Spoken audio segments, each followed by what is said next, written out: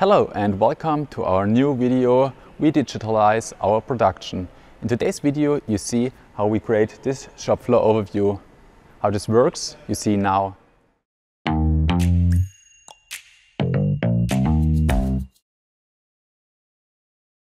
In the background, we can see that I've already prepared the basic overall design for the visualization.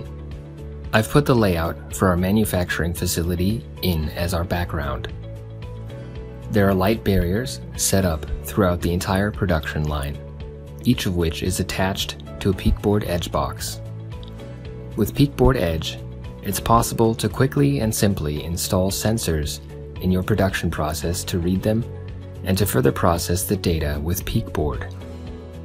These sensors count the good and bad parts at various points, as well as tracking the total parts produced and the pallets loaded at the loading gates.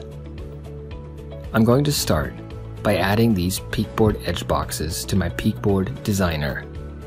To do that, I'm going to open the Manage dialog of the Peakboard Edge boxes, and then select my respective Peakboard Edge box before adding it. In the settings, I can see that the connection was successful, and that the Peakboard Edge box can be reached. I'll also be able to test whether the sensor inputs are working as intended. Then, I'm going to create the Peakboard Edge data source. Here, I'll add the Peakboard Edge boxes by entering a name and then selecting the respective edge box. I'll start with the OK parts from line 1 and add it. After that, I'll add other edge boxes that count the other OK parts, the not OK parts, the total parts, and the loaded pallets. Next, I'll create a number variable, which I'm going to use to count the OK parts for line 1. I'll repeat the same process for the not OK parts.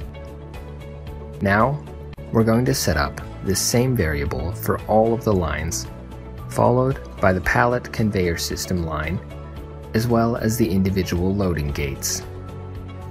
Then I'm going to create a refresh script for the data source.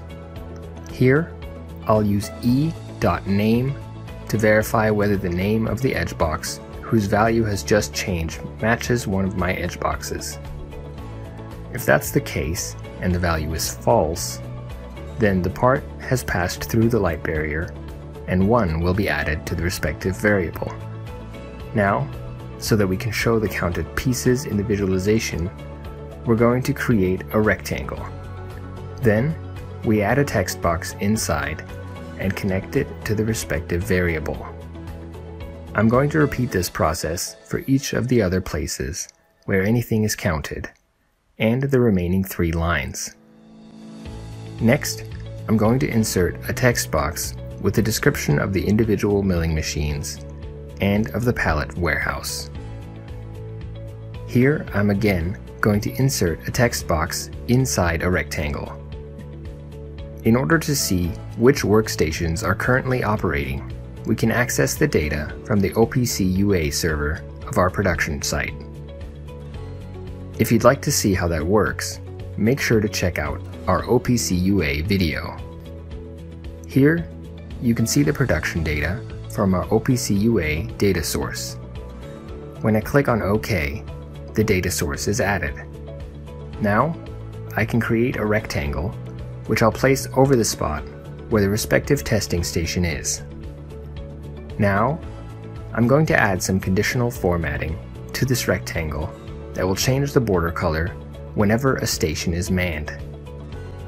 To do that, I'm going to check the OPC UA variable and set the border to green when that value is false. After that, I'll add a text to the rectangle that describes the position of the station and another that will say manned or unmanned depending on the current status of the station. Here, we're again going to use conditional formatting. Now, I'm going to take this rectangle and copy it over to all 3 lines. Next, I'm going to create an SQL Server data source that contains information about each of the loading gates. After first naming it, I'm going to enter the reload interval and use my saved login data to get access. Next, I'll create my SQL query and load the data. I can then add the data source by clicking OK. Once again, I'm going to make a rectangle where I'm going to show the loading gate, the loaded pallets, and the target amount of pallets. Then, I'll repeat that process 3 times for the other 3 loading gates. The pallets that are currently loaded in the pallet warehouse are also saved in the SQL Server database. To do that, I'm going to create another SQL Server database, adapt my SQL statement accordingly, and add the value to our visualization. With that, we're finished with our overview visualization, showing the values from the various areas of the production site. What you can see now are our 3 production lines, the good and the bad parts. The state of our 3 loading gates, so we like our buffer storage. Thanks for watching. In our next video you see the overview of our orders. See you then.